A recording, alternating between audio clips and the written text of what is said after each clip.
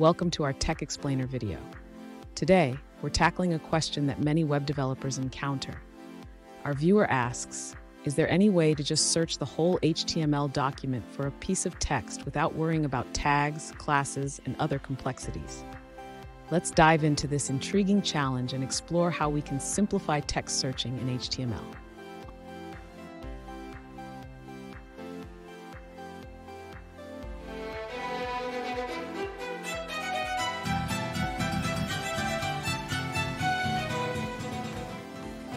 Welcome back to another technical video.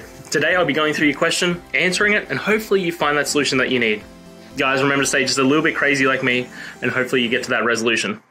Now, let's continue on.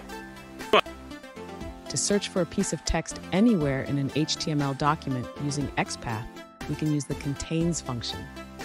This allows us to find text without worrying about the specific tags or classes.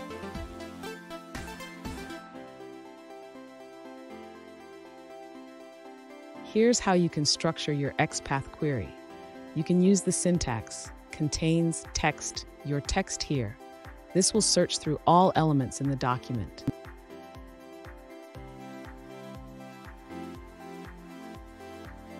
If you want to search for text that might be part of a larger string, this method is very effective. Just replace your text here with the text you are looking for.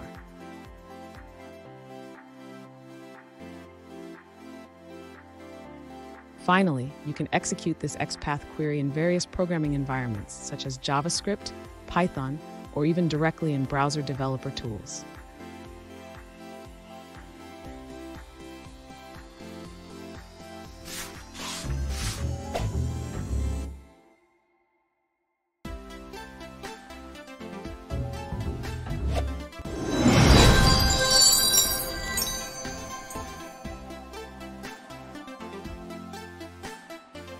Let's now look at a user-suggested answer.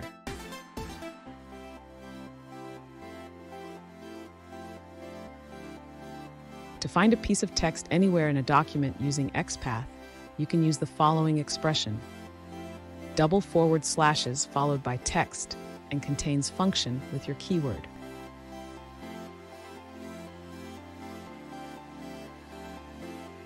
If you want to return the parent element where the keyword is found, you can use one of these XPath expressions.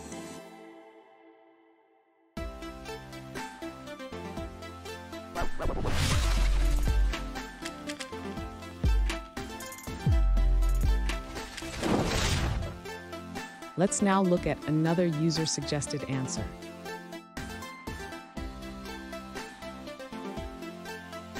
To find a piece of text anywhere in a document using XPath, you can use the function contains with the syntax contains keyword.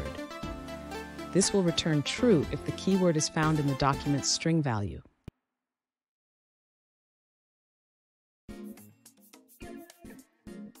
Keep in mind that this method can match substrings that are split across different elements, which may not always be what you want.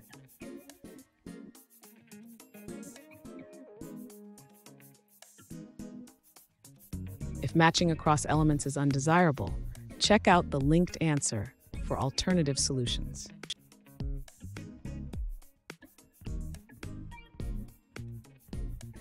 Also, consider reviewing resources on testing text nodes versus string values in XPath for deeper understanding.